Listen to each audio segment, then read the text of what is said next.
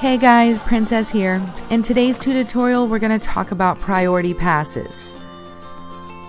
Priority passes allow guests to jump the line and enter into the ride much faster than having to wait through the long queue line.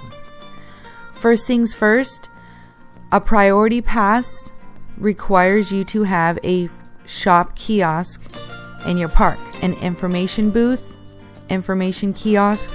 So let's go ahead and place one now.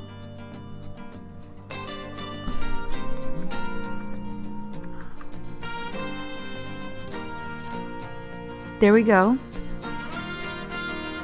Now if you click on it, shops and facilities, you can check out your price for your priority pass. Right now it's only at $7. I'm cool with that.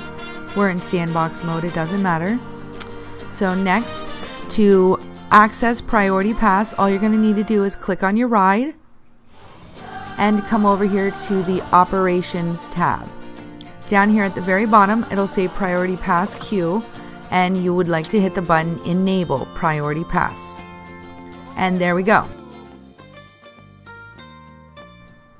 Let's go ahead and place our priority pass entrance now.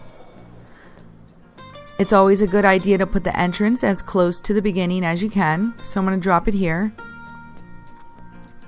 And I'm going to put my exit over here towards the end of the line. And now let's connect them.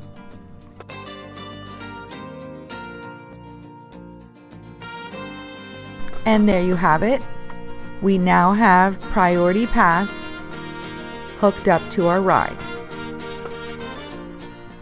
Let's see how it works now.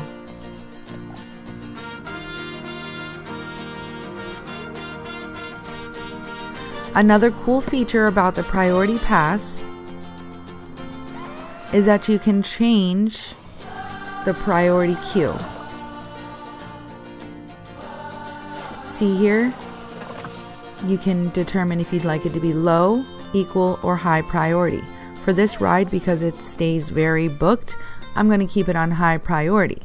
In a moment here, it'll tell us the queue time. See, there we go.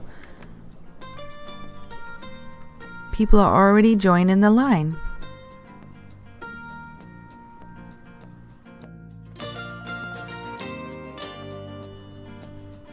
So these people went to the information kiosk, spent $7 on their priority pass, and now they get to cut the line and go on the ride much faster. How awesome is that?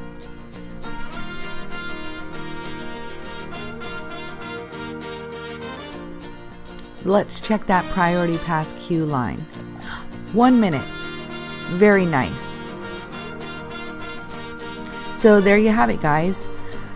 An easy way to drop your priority pass and make your peeps happy so that they can ride more coasters and enjoy your park much more. So until next time, guys, thanks for watching. Have a great day. Bye.